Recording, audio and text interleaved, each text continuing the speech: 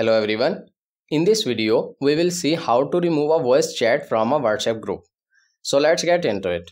First of all, let's navigate to the WhatsApp on your phone and tap on the icon to open it.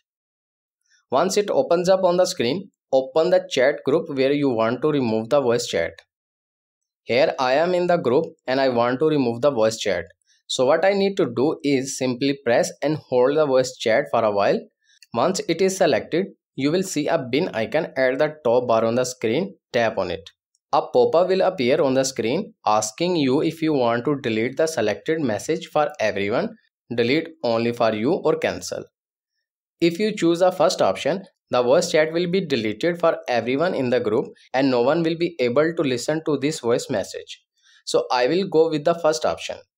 And there you go. This is how you can remove the voice chat from a WhatsApp group. I hope this video is helpful for you. For more information, please subscribe our YouTube channel and thank you for watching.